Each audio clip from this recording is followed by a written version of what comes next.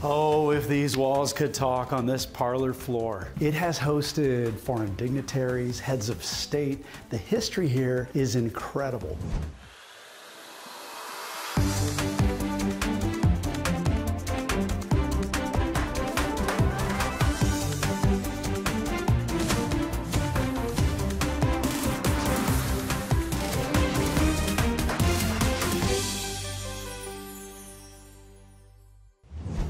I'm Sara Gore and welcome to Open House NYC. We've got a great show this week filled with beautiful and unique homes, and I am bringing it all to you from this sleek, sky-high apartment in the heart of Midtown.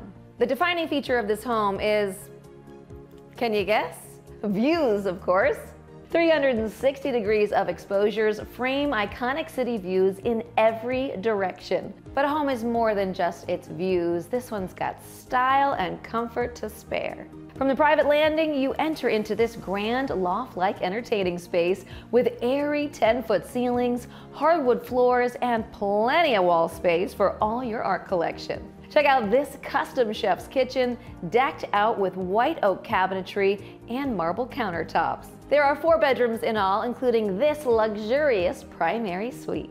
We are starting things off at this Gilded Age townhouse on the Upper East Side. It's filled with classic details throughout its over 5,500 square feet. A stately slice of old world New York, beautifully updated for today's living.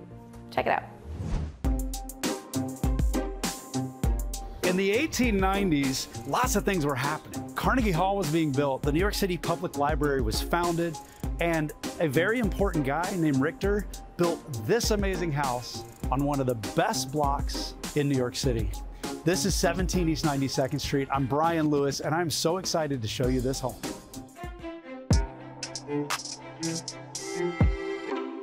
Oh, if these walls could talk on this parlor floor. Since this home was built, it has hosted foreign dignitaries, heads of state. The history here is incredible, but the most important thing is that it's still so relevant. In a townhouse, the most important floor, right here, parlor floor. Why is that? Well, the scale is bigger. The rooms are huge. The ceilings are high. This is where your guests come up those stairs.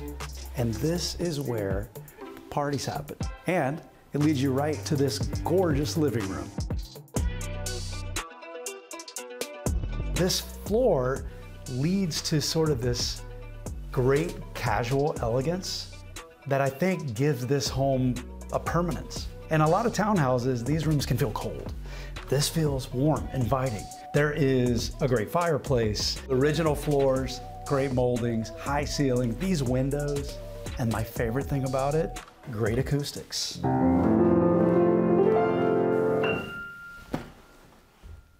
You hungry? The journey to the dining room is dramatic. Through these big doors, right off the gallery, you've got all this great woodwork that's been here since the 1800s with another fireplace, a Juliet balcony, room for a huge table. There's something timeless and stunning about this space. But my favorite thing, these back stairs, takes you right to the kitchen. The garden level has been completely reimagined, and I think it's been done in the best ways. It feels classic, but the flow is what really works. 2 entrances, a bonus dining room, a bonus living room, nice millwork, a gorgeous redone kitchen with a dining bar. Why is it called the garden level? I'll show you. How about this? Your own private backyard in the heart of New York City. You get a great vantage point of the house here. And here's what I really love about this completely redone garden. I love that everything around you is low, and it's very light, and it's very quiet, and it's private. You think this is great? Let's take a look upstairs. Every good home deserves a fantastic primary suite. Here, it's an entire floor. Big windows, big ensuite marble bath, great closets, a fireplace, and a huge room. But in the front, you've got a bonus living room. So, do you ever need to go downstairs?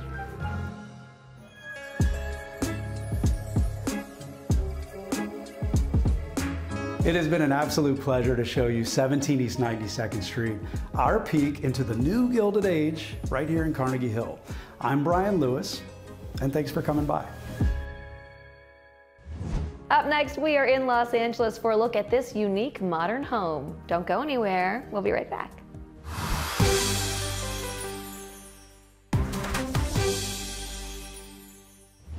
Welcome back, everyone. Now let's check out this jaw-dropping architectural gem in Bel Air with interiors to match. This home has it all and then some, with over 20,000 square feet of dream living. Well, wake up, because we are going on a tour.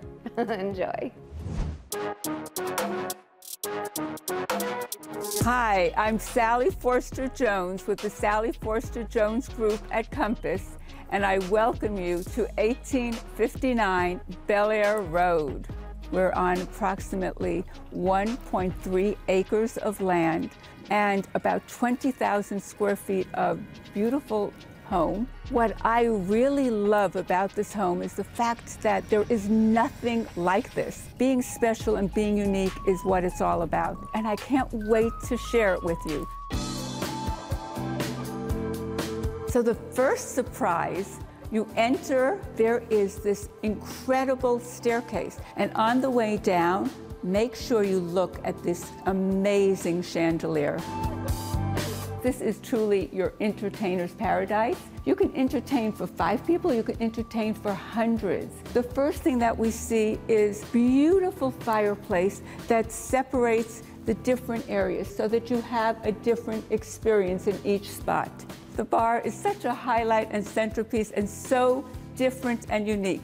The curvature of the lights and the lines complement the back of the bar. The panels that are placed here all have a different space, level, and it creates a different kind of a feeling and energy. So this is it, Southern California living, indoor, outdoor, entertaining, and every single time I step out here, I am so amazed by the views, the vistas, the infinity pool, and a huge yard. And that's what makes this home, in addition to everything else, very, very special. The entertainment does not stop on the main level, so follow me. So this is our lower level, and so we can play pool, or we can have a drink. This is the beautiful wine cellar, glass, visible part of your room and part of your space. And we have multiple lounging areas here as well, and visit with our beautiful movie theater. We have special panels that are absorbing the sound, and this is a Hollywood type movie theater. Large screen, another bar where you can grab a snack and enjoy the show. So this is my resort at home. So I have a beautiful tub that I can't wait to get into, and the backdrop from Argives in Portugal, and I'm transported into another world to relax and enjoy the moment. After that, I want to go and get a little bit of privacy and go up to the primary suite. At the top of the stairs are the sleeping quarters, and we have this long, beautiful corridor heading toward the primary suite.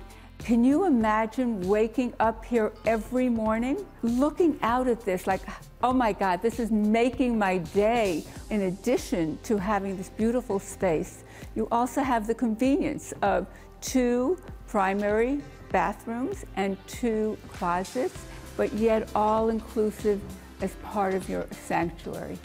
So to put the cherry on top of this masterpiece, I have the sky, I have the greenery.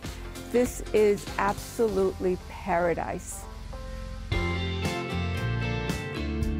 So this concludes our tour of this magnificent property. I hope you've enjoyed it as much as I have, and I look forward to touring you again at the next one.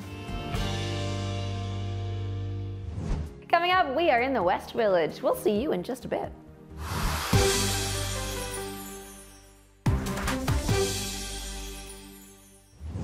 Welcome back, everyone. Now we tour this gem in the West Village with epic Hudson River views. This over 2,500 square foot apartment feels even bigger with 11-foot ceilings and walls of glass that puts the action of our fair city right at your feet. Enjoy.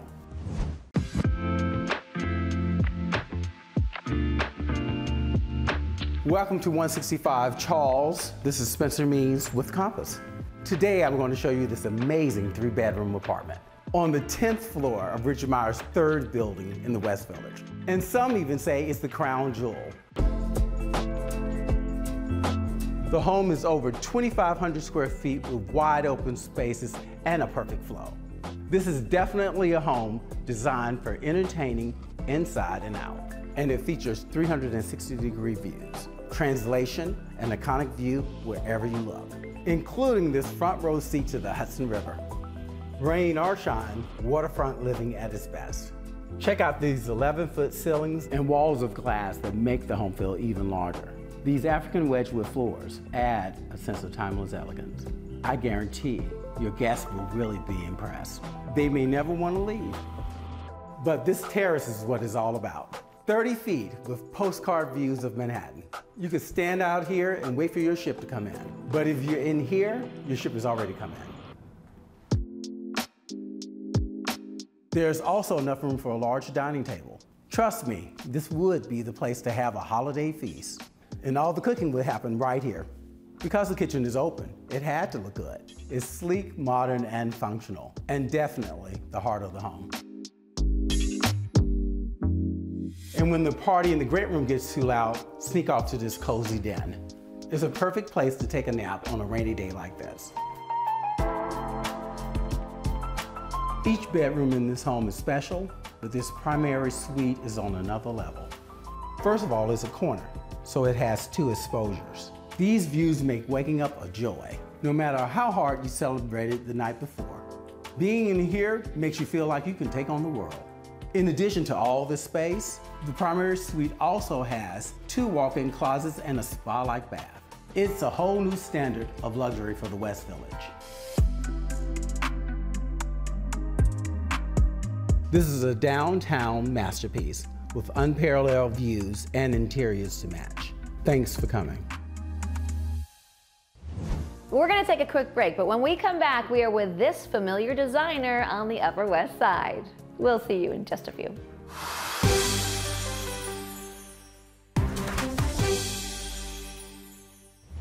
Welcome back, everyone. Now we're with interior designer and open house friend Vanessa De Leon. She shows off this Upper West Side apartment she designed for her clients, empty nesters who decided to go big and bold. Let's see what she did.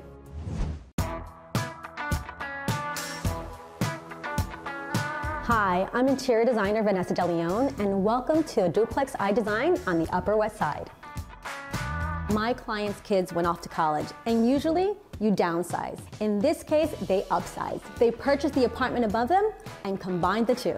This was a full gut renovation, and I had a ton of fun designing with my client. Come take a look.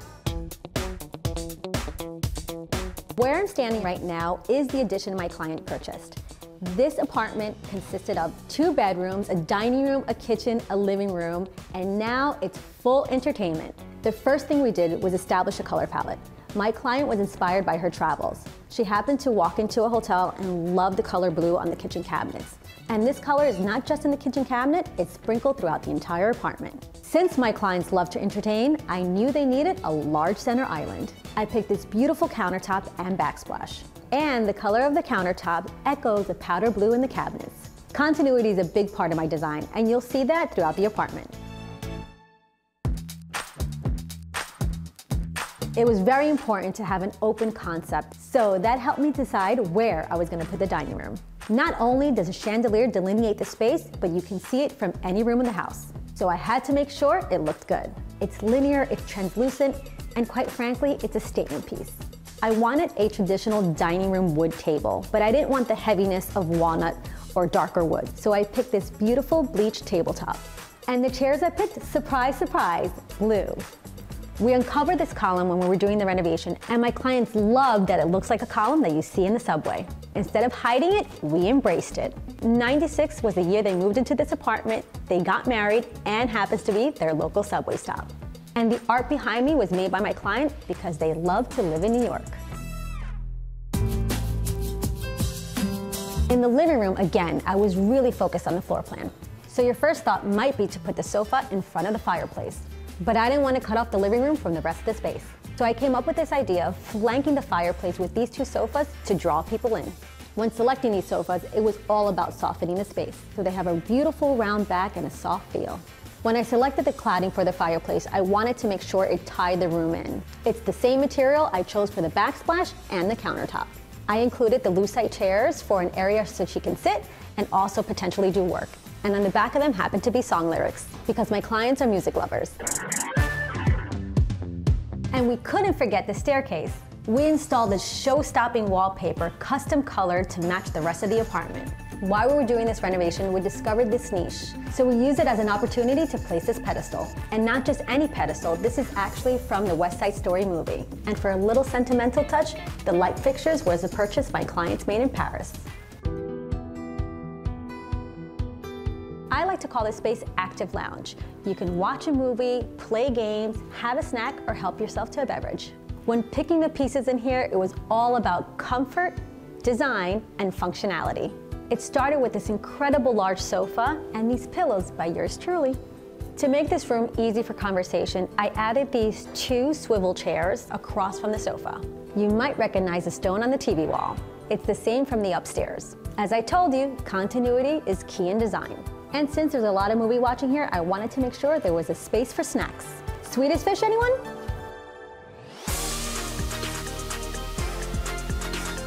Since this was a gut renovation and my client was open-minded, I really was able to let my creative juices flow.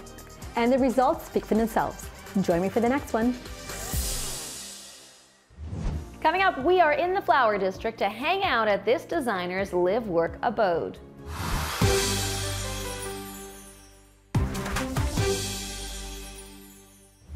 Welcome back, Open House family. Now we're in New York's Flower District with interior designer Drew McGuckin. Drew is no stranger to taking risks, and his exuberant live-work loft is a tribute to his unique aesthetic. See why. Hi, my name is Drew. I am principal designer at Drew McGuckin Interiors, and welcome to my home in the heart of Chelsea's famous Flower District. And I can't wait to show you around.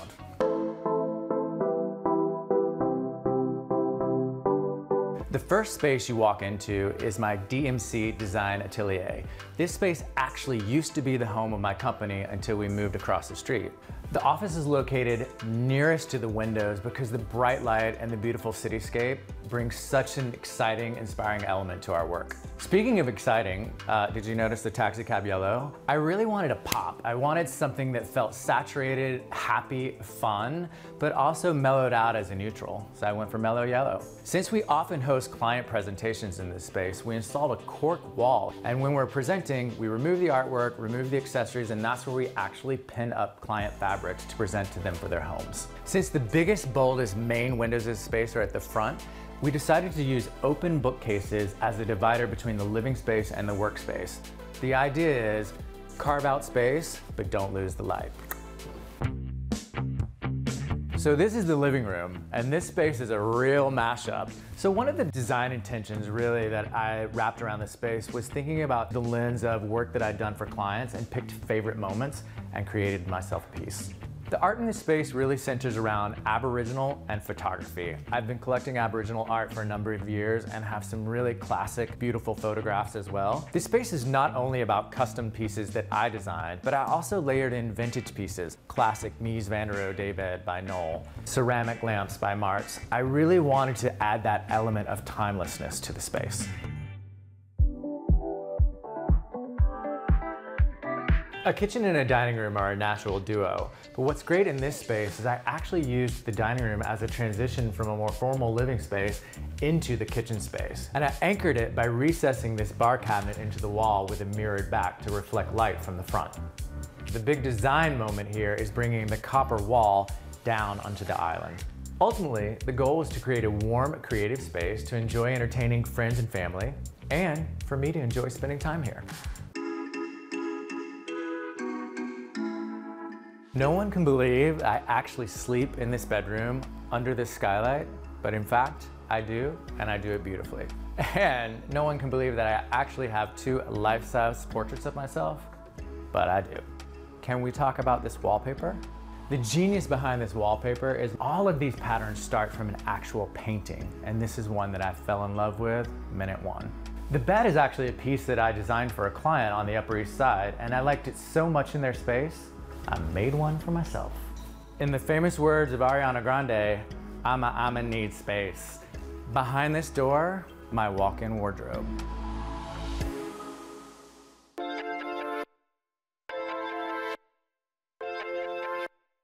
Thank you for joining me today. I'm hoping you'll take away a few tips on how years of collecting can layer together in a beautiful way to create a wonderful home space. Give this video a thumbs up and let us know which of these gorgeous homes featured in this episode was your favorite. So many to choose from. Which will you pick?